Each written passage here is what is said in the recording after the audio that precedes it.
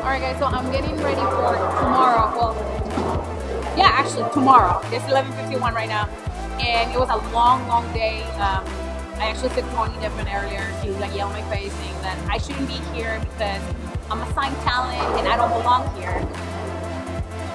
Tony, I think you didn't get the memo. I've been part of GCW for a couple months, but whatever. You just came back. You were on a break. I get it. You know, you're being a new daddy and like your mind is not here. And definitely tonight, I saw that your mind wasn't here. And tomorrow, you're my lunch, baby.